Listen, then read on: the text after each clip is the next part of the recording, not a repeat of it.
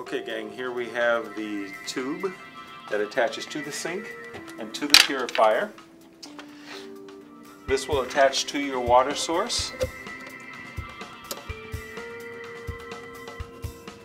like so. It should fit the threads there.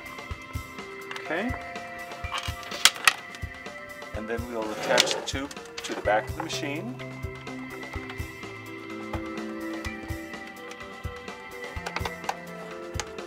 Okay, like so.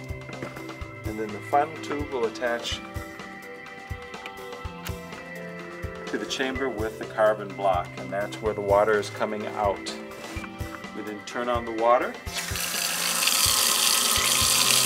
pull the button that forces the water now into the machine, which the first time through it takes a little time, but after that the water comes out instantly because the chambers will already be full of water. So you can fill, it's like your own mini water bottling plant. You can fill up a gallon jug or you can just fill up a glass.